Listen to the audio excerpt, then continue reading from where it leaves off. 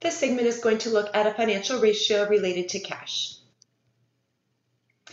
The days sales uncollected financial ratio measures how much time is most likely to pass before cash payment is received from customers for sales that are made on credit. And it is calculated by taking accounts receivable and dividing by the net sales. Recall, to calculate net sales, it is revenues or sales less the contra revenue accounts, sales discounts, and sales returns and allowances. If we take accounts receivable, divide by net sales, and multiply by 365, this is an estimate of how long it takes for a company to receive cash for credit sales. Obviously, the lower the number, the better. That means that the company is receiving their cash on a very timely basis.